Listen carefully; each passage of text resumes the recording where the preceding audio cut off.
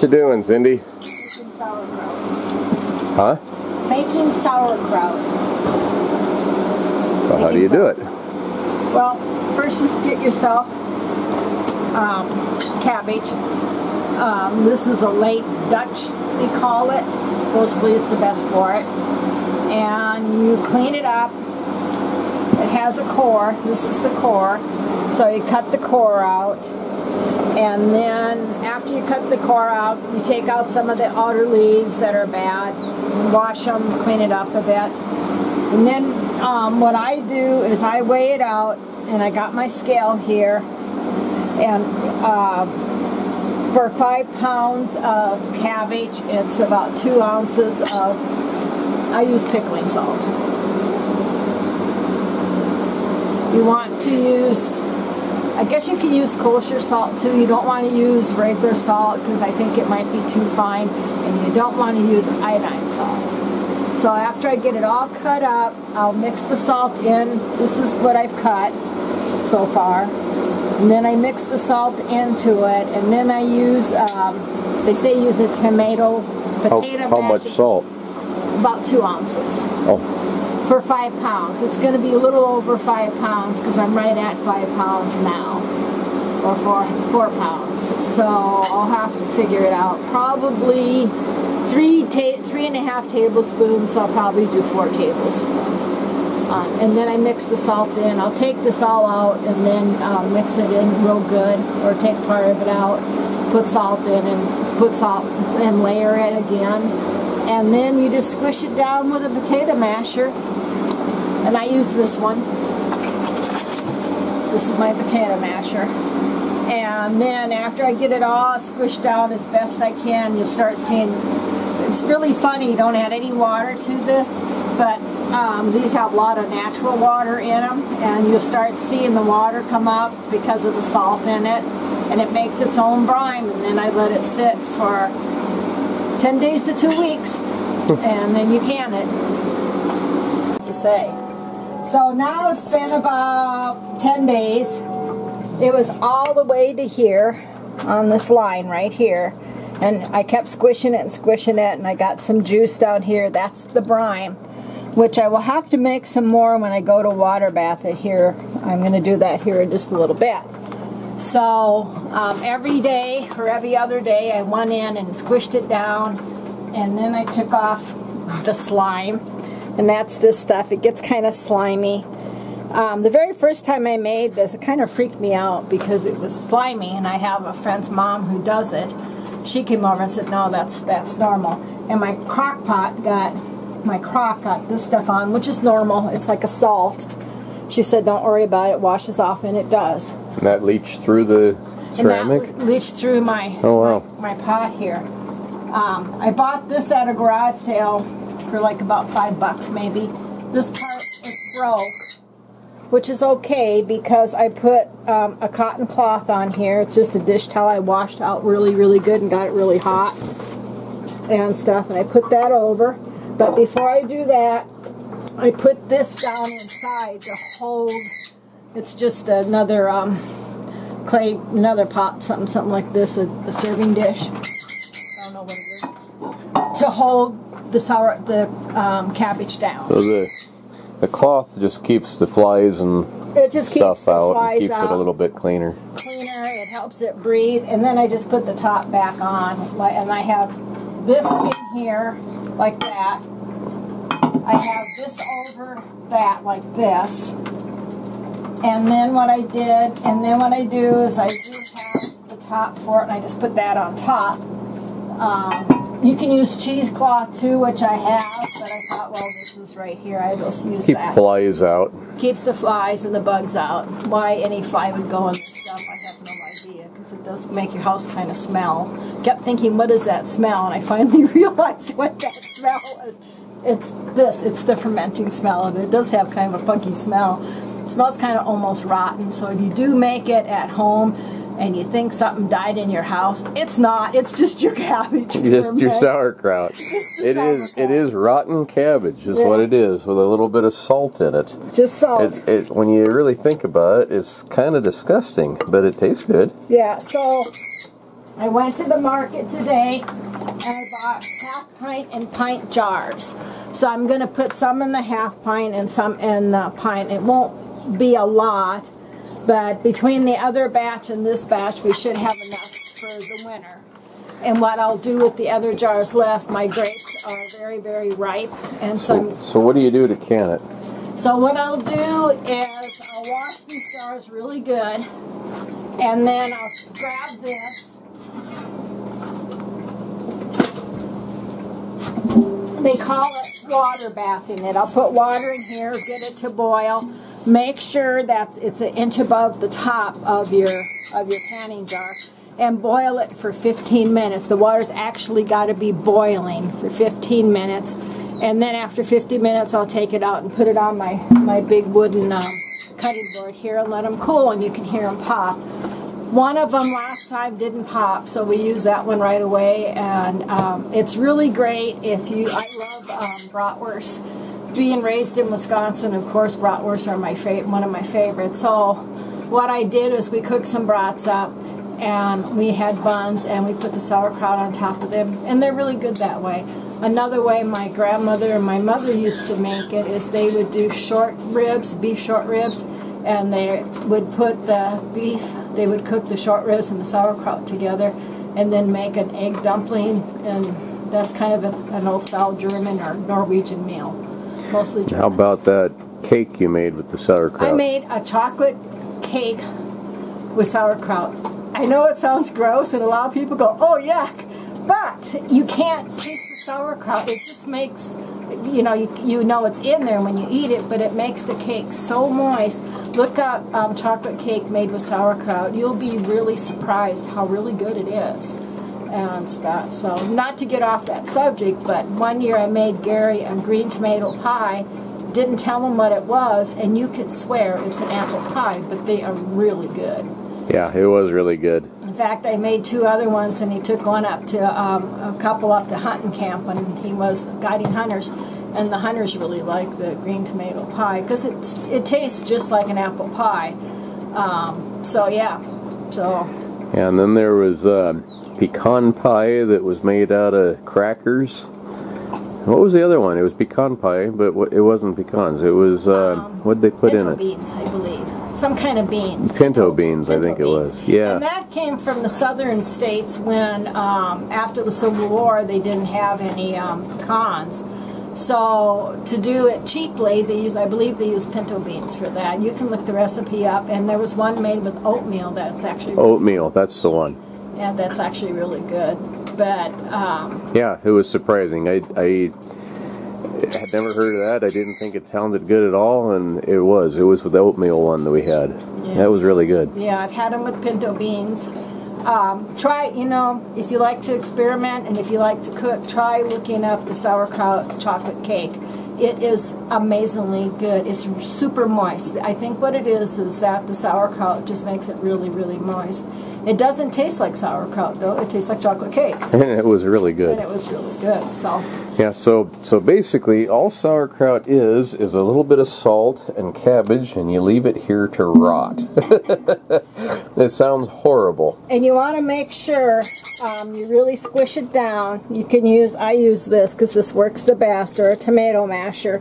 So now when I go to can it, I'm going to have to make some more salty brine, and it's just salt and water because I'm not going to have enough to put in the jars as I can it, because that's last time when I did it, when I canned it, I realized that I do need to make some more salty brine, and that's real easy. It's just salt and hot water, and you just make it, and you just as you fill your jars, if there's not enough of this, you just use the salty brine just to help with the moisture.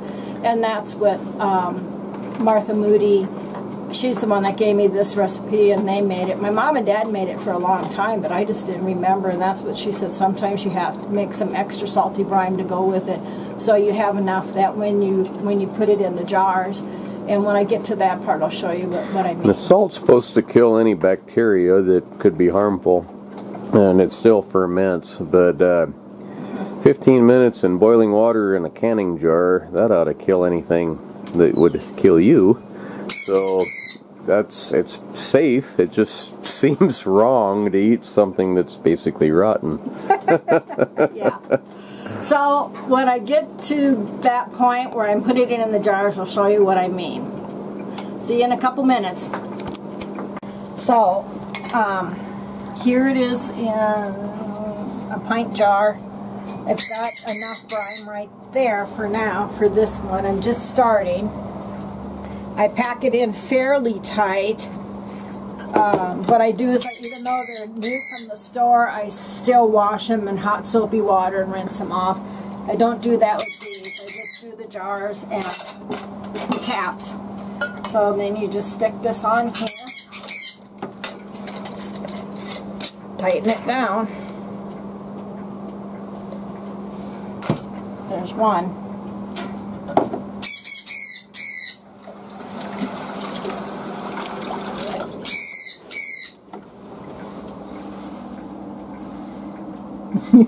It doesn't look that great.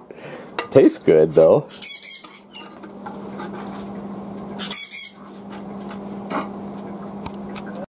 Oh, okay, so now I've water bathed the first batch for 15 minutes in boiling water. You have to make sure the water is boiling. And then you set your timer for 15 minutes. And actually all I did was look at the clock. Figured out when 15 minutes was. So, here's our first batch.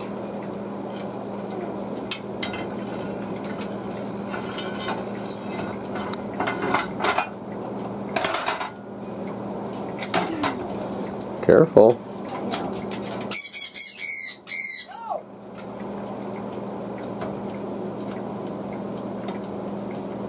There's one.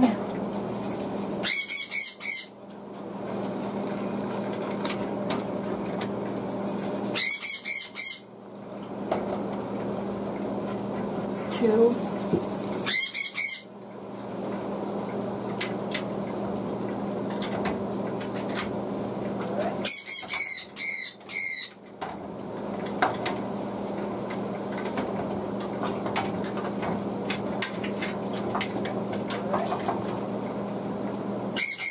The parrot in the background says it's good. Yeah. Three.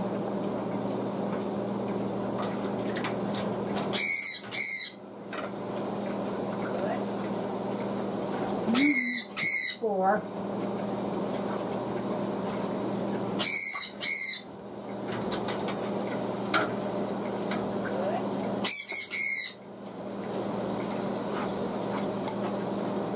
So there's 5 pints right there.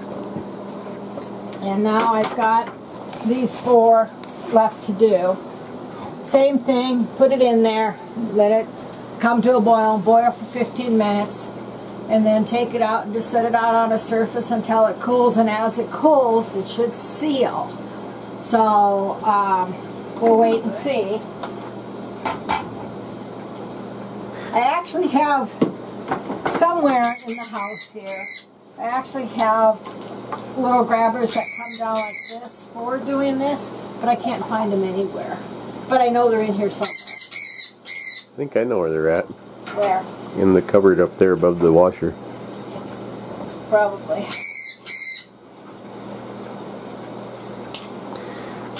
And that's all there is to it? Pretty much. So, basically a quick rundown. You have to make sure your water covers the topper of these. See, like this is. And now put the this top back on and bring it to a boil. And you have to make sure it's really boiling, a rapid boil basically. And that's where you come up with the term you're water bathing it. So quick rundown. I got the cabbage from a friend. I cut it up myself. You can actually find cabbage cutters. So I just use a sharp knife and cut it up. I put it in there and layered it with salt. You have to use pickling salt or sea salt or any salt that's not iodized, but pickling salt is actually the best to use. And then I layered it, and as I layered it, I squished it down with my little squishing device. And then in 7 to 10 days, some can be a little longer, some can be a little shorter. Every day I would take the cloth off and the top off and squish it down more with my little squishy thing. You can use a wooden maul like I have. You can use a potato masher, the old-fashioned type. And then you take a little bit of the scum off, and that's normal for it to have the scum on. And this was done in about 10 days. If you like it more soury, you can wait a few more days. Either if you like it less, you can do it a little less. It's up to personal preference. I think 10 days work great with that.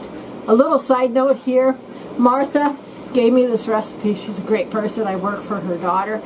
She told me one time they used to put fennel seeds in with it just for flavoring and stuff, but people quit wanting it because they thought it was bugs. I actually thought that was hilarious when she told me that.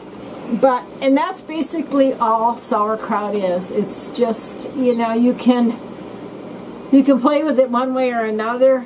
This is a little bit more crunchier. I don't like it when it's really soft because you're going to reheat it anyway. So it's done. It has fermented and it's done. But I like mine a little bit more crunchier. And watching this, it probably won't do it, but it's still boiling in the jars. I see air bubbles coming up every now and then. And that's what you want to see. So any bacteria or any nasty stuff in there, it's going to be done. Oh, here went one. I missed it. So my next adventure I'm going to do is my grapevines have produced a lot of grapes this year. So what I'm going to do is I already have picked some. I'm going to go pick some more tomorrow, wash them and clean them. And then I'm going to put them in my pressure cooker, and I got one of those Instant Pots, and make grape juice with them. And I will can them the same way. I'll run them through a water bath just to seal them. I have made wine with those, and they make okay wine. They're basically a Concord grape, but they're really small, but boy are they good. But unfortunately they have a grape seed in them. Some people say the grape seeds won't hurt you, they're actually good for you. I like to eat them off the vine, they're really good. I've had made, like I said, wine with them. I'm not really much of a jelly eater. I have made jelly. I can probably make a batch of grape jelly with them and stuff, because I do have the stuff to do that. So we're going to see how well making grape juice from them works. Maybe on down the line, because I won't put any sugar or anything in them. They'll be sugar free. Maybe on down the line what we'll do is we'll make wine out of them instead, because it did make really good wine. In fact, it was made really good fermented grape juice. Yeah, fermented grape juice. And actually a friend of mine who was supposed to quit drinking for a while told me that she wished there was unfermented grapes, instead of wine. And I looked at her and I said, well, it's called grape juice. So we're going to see. I really had a good crop of grapes this year, and they're really good. I love to eat them just as is. So what I'll do is I'll go pick them and get them washed. Some of them I already got froze. I like the Instant Pot because I can make, it doesn't take very long to make the juice. It's actually pretty quick. And we'll go from there and see what happens. Some of them I'll probably freeze for later on to eat, because they come right off. The little clusters come right off, and I can just throw them in smoothies. Maybe mix them with some elderberries. Yeah, we'll see. So that's my adventure so far for the last few days. I'll have to see what happens. Stay tuned. Subscribe to Muskrat Outdoors. As you notice, I'm not wearing an apron either for a change. I took it off. I was going to put a different one on to see if anybody would notice, but then I forgot. So, but that's what happens when you start drinking gin and tonic, because it is cocktail hour. Yeah, it is. It is very much cocktail hour. Thanks a lot. Have a great day.